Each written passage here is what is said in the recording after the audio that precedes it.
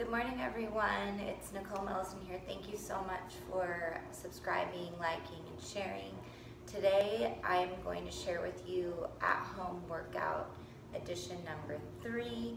We're going to be using 3 tools that are under $20, and you actually don't have to necessarily have them, but I'm going to show you 3 small tools that you can have. One is a little ball, kind of deflated.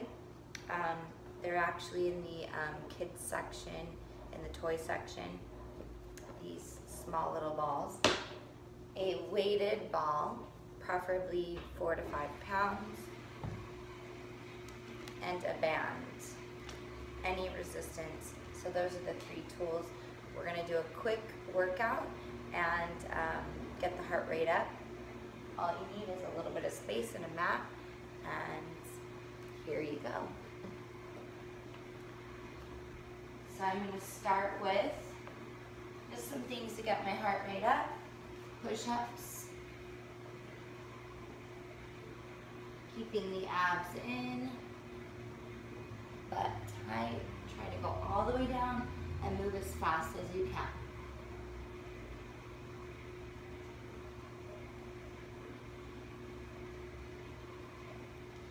Next, we're going to do a slow mountain climber.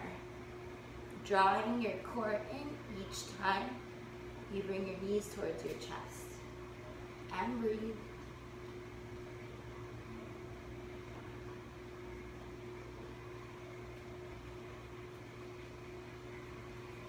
And we're going to go onto our backs. And just some nice and easy bridges. Really engage the glutes and squeeze. So we're doing a warm up here, so try to go as fast as possible for yourself. So you get your heart rate up, body temperature rising. Good, and we're gonna do just a quick set of V-up abs is what I call them.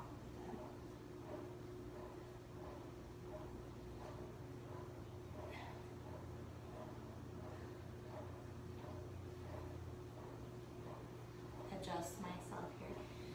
And then on to standing. Just some nice and easy squats.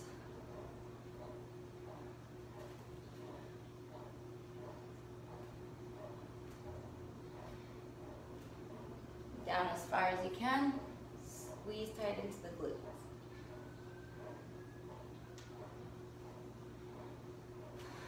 Alright, so let's come down onto the mat. Let's begin. We're going to do some band.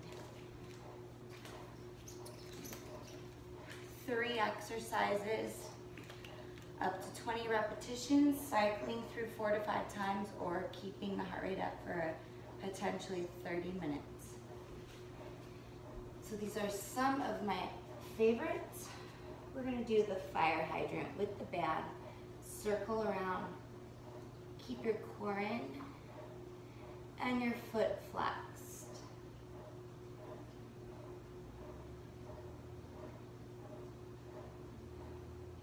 Now from the corner glute, we're going to kick out. Immediately after you do the set of the rounded fire hydrants.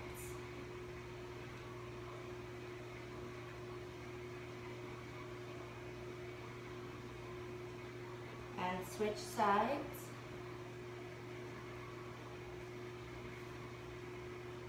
Remember to breathe, keep everything tight. Switch. So as you feel the resistance, try to really squeeze into that. Don't hurry through. I always say embrace the pain. Embrace the tension. All right, moving on.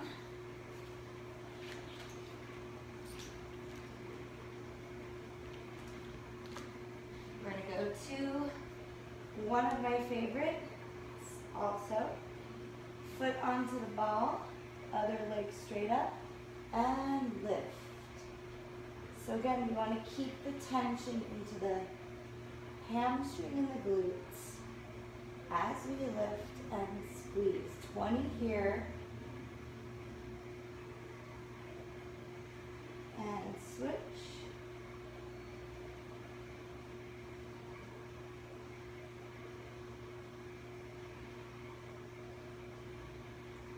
It's pretty much a squeeze on top of a squeeze here. Don't release the tension. Good, then we're going to take this ball, holding our legs up with the weighted ball side to side. If you cannot do this or you need to get stronger first, you can bring your heels down, working your way up, holding the legs up as you twist side to side. And then we're going to come down, all the way down, and we're going to come up, reach high over the head, roll down through the spine, reach. This might also take some practice. Reach. Again, we want to complete all these things as quick as possible. You want to time yourself so you keep your heart rate up. You know you're getting stronger and improving as you're able to complete the circuit 4 to 5 times through in 20 to 30 minutes. Sorry, this bra is really bad. All right. Deflated ball. If you haven't noticed, this is a lot of abs, but pretty much everything. It's an all over body workout. Small of the back, lean back until you feel your core engage, and you're going to take your hands out over the knees, gently rock up. Now notice I'm not bouncing, I'm controlling my movements. All from my core, really squeeze, squeeze. We're going to do 20 here, and then we're going to move to the side. Very small movements. 20 to the left, then we're going to go 20 to the right. My feet are planted, I'm not moving any of the lower body here.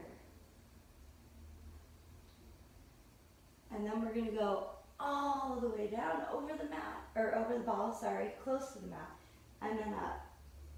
Notice my butt is not lifting here.